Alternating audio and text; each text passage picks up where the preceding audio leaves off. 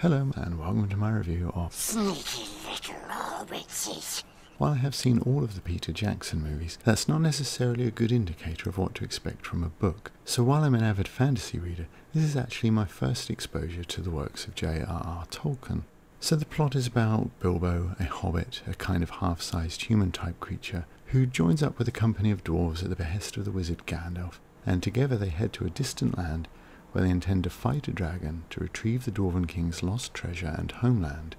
What's most interesting about that is that it's everything that's become a cliché about fantasy. Normally I would say, these days, if I'm going to like a fantasy novel, it pretty much has to avoid all of them. They are walking to the plot, taking up more of the book than the actual plot, and the anthropomorphism of every kind of creature. But this novel dates back to 1937, so I'm going to assume that it's later, less talented writers, you know who you are, who have turned those into cliches and so abused them, because The Hobbit gleefully indulges them all and skips along, yes, skips, with a real verve. The gang of hobbit, dwarves and wizard bump into all sorts of creatures, friends and foes along the way, which is a long way. It takes them many months. And along the route they escape from goblins, wolves and creepy spiders. Poor Bilbo, who loves his hobbit hole, his many lunches and all his creature comforts, is quite the fish out of water at first. I did rather enjoy his repeated mantra of him wishing for his bed, and Tolkien acknowledging its repetition with a tongue-in-cheek, and not for the first time.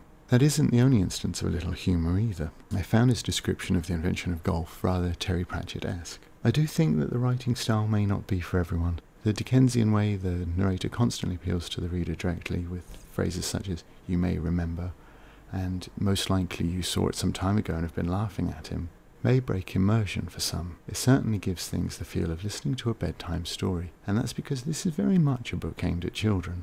Because of its target audience, the fighting forgoes realism and as such is very clean and innocuous. But that's not to say that you won't be engrossed, and spending at least some of your time turning those pages over a little quicker than normal. Bilbo particularly is very easy to root for.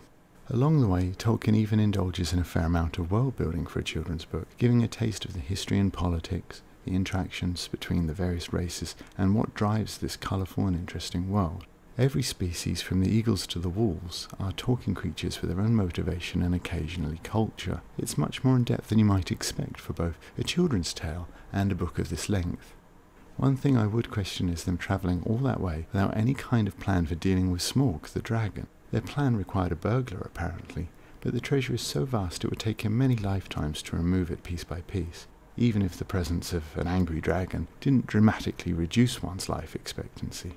That and the eventual death of Smaug were the only things that felt unsatisfactory to me. I felt having some semblance of a plan and it not working, and then them having to come up with an alternative on the fly, would have been much stronger and in keeping with the general theme of the book to that point, which was Gandalf or Bilbo generally solving problems through brains rather than brawn.